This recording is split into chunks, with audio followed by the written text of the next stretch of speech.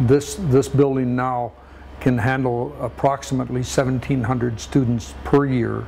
We can handle first year, second year, third year steam fitter pipe fitters, first year to fourth year in plumbers, and first year to third year in gas fitters. Well, the facility has 14 classrooms dedicated to pipe trades.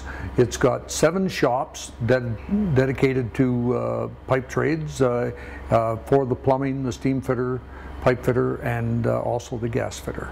The plumbing tower. The plumbing tower is to train students from first to fourth year on rough-in of different styles of plumbing systems, also to finish it, set fixtures, run water lines, and that type of thing. I think the most modern building for pipe trades in North America.